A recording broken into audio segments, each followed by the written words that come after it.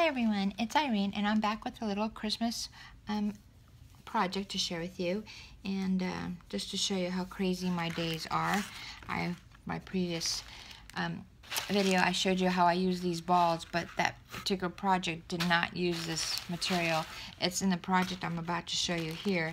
Is I made my altered coffee sleeves, and the balls are used right here as snow. My mom and I have been having so much fun with these that I just got totally taken in with those things, and I'm just trying to keep them away from her because she likes to have her hands in it. But here you see a big box of these. I already made twice as much of these, but I already put them in packages from family and friends, and off they went in the mail today. The post office was crazy, but so much fun to be around the atmosphere, watching everybody put their packages in the mail, and so excited to send off their goods. And so my mom and I had a really good time with that. But back to my little project here.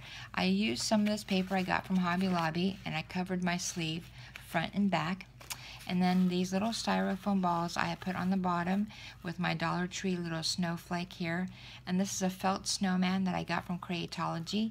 The little enamel dots you see on his belly are ones that I made, and they look like little candy cane candy. I put a little foam ball in each of the mitten, a little pom-pom on his hat, and some of this little shiny eyelash trim on his brim. And then I punched out a little sentiment here, and I'm going to be sending these off with a bunch of goodies to some family and friends, and I hope they enjoy. I have one person who collects these every year now, and it's just been fun to watch her collect them and get excited over getting these. Such a simple little craft, but yet it makes someone's day with a little treat inside. So I've been having a really good time making these every year. So I made them, they're all kind of the same, only the paper changed on this one. But these little styrofoam balls came very handy to represent the snow. And really pretty to give out. Little gifts, little thank yous. People who pop in, you can use these in different ways. A lot of people also have been reusing them by putting a little thread on here and hanging them on the tree. So I've seen them that way too.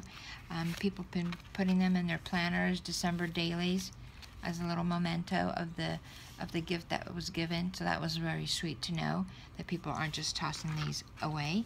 So hope you guys try your hand at altering a coffee sleeve, decorating it up.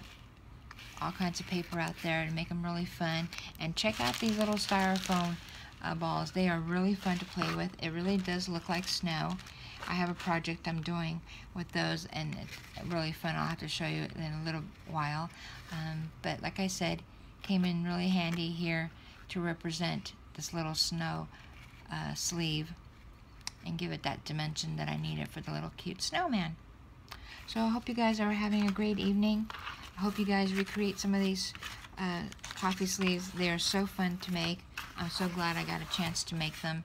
And like I always say, the best part about these coffee sleeves is it represents my mom and I taking off to Starbucks or whatever the coffee shop is and enjoying our time over a cup of tea or coffee, and enjoying our morning time together.